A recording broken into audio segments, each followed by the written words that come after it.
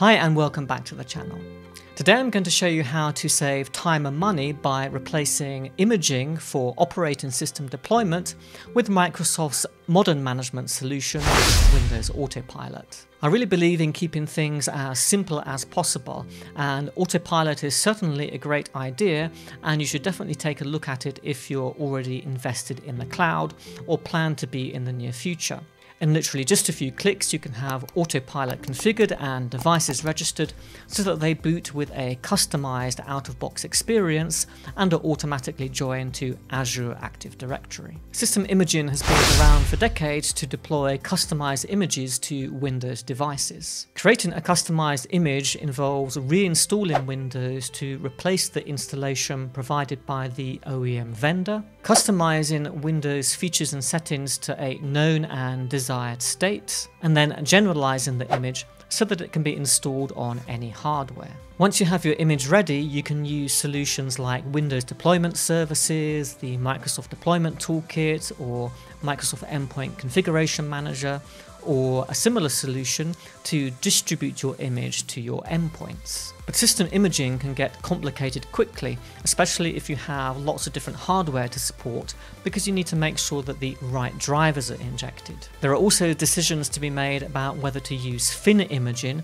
where no or a very minimal amount of software is installed, or fat imaging, where you install all of the necessary software in advance so that users can get working with their devices faster. But images have to be updated and maintained to include any updates to Windows or software that you might have pre-installed. And of course you need to test and validate your images to make sure that they work on all of your supported hardware. While system imaging is not going away, Microsoft has another solution which it believes is more efficient. Windows Autopilot lets organizations have OEM vendors ship the devices directly to users with the vendor's own image pre-installed on the device. Autopilot then takes over when the user boots the device for the first time and automatically joins it to Azure Active Directory, enrolls it with a mobile device management service, and it allows organizations to customize and brand the out-of-box setup experience. Microsoft's take on this is,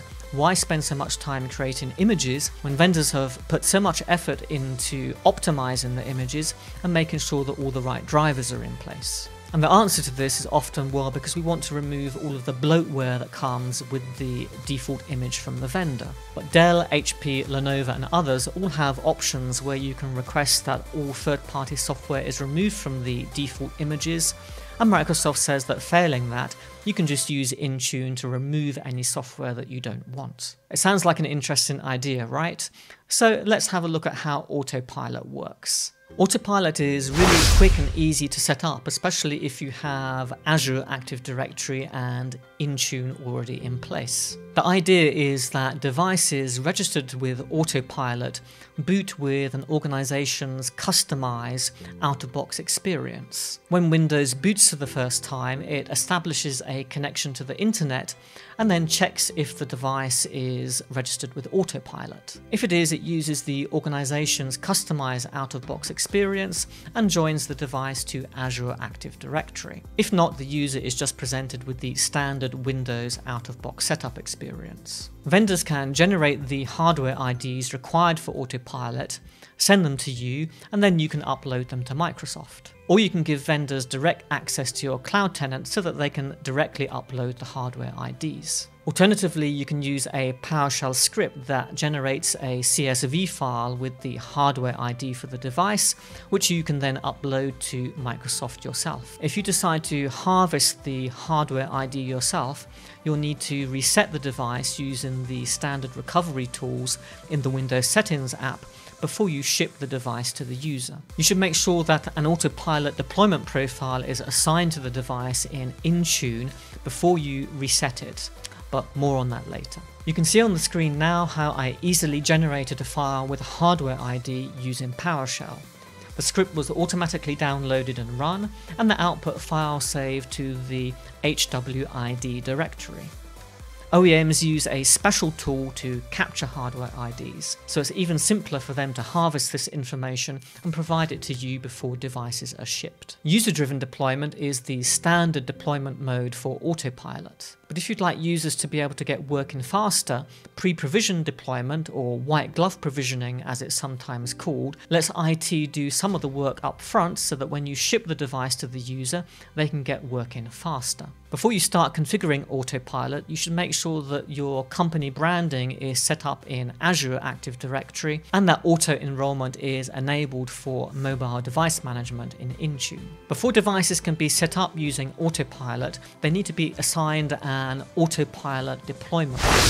Autopilot deployment profiles are assigned to groups, which in turn include your devices. You can configure deployment profiles to set the deployment mode, so for instance user-driven or self-deployment, whether the device is joined to Azure Active Directory or hybrid join to Azure AD, and other options that hide various parts of the out-of-box setup experience, like privacy settings. And that's it. When you boot an Autopilot registered device, you'll see it start with your company branded and customized out-of-box setup experience. You can optionally install software and configure Windows settings and features using your chosen MDM solution. While Autopilot can save you a lot of time in creating and maintaining system images, it's not suitable for all situations. If you're fully invested in the cloud or at least plan to have a hybrid setup, then Autopilot might be an option. But it doesn't work without Azure Active Directory and some kind of mobile device management solution.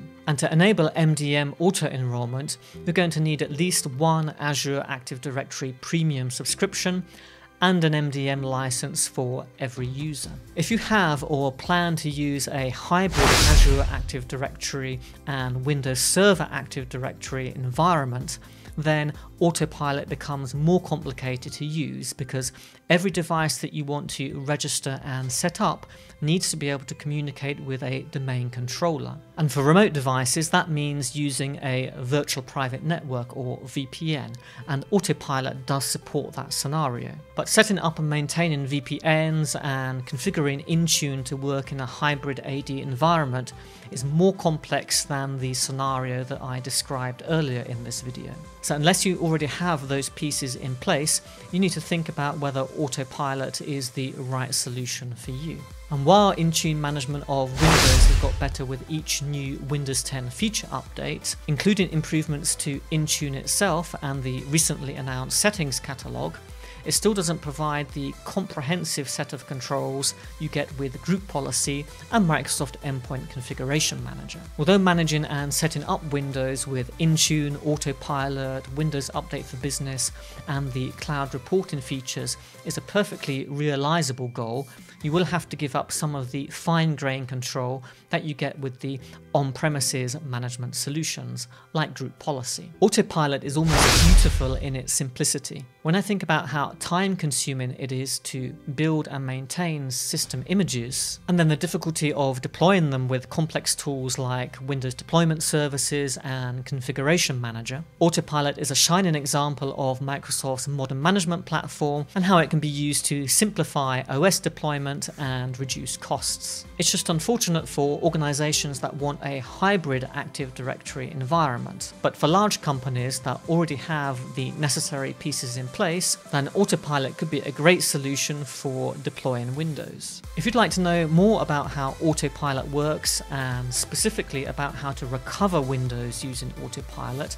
then join me and some other great speakers on April 13th for the Petri IT Knowledge Base Get It, Backup and Recovery one-day virtual conference. It's free to register and I'll put a link in the description below. If you got value out of the video, then please hit the like button, and if you'd like to see similar content from me, then don't forget to subscribe to the channel. And let me know what you think about Windows Autopilot in the comments below. There are also some of my previous videos that you can see on the screen right now that you might find interesting. But that's it from me today, and I'll see you next time.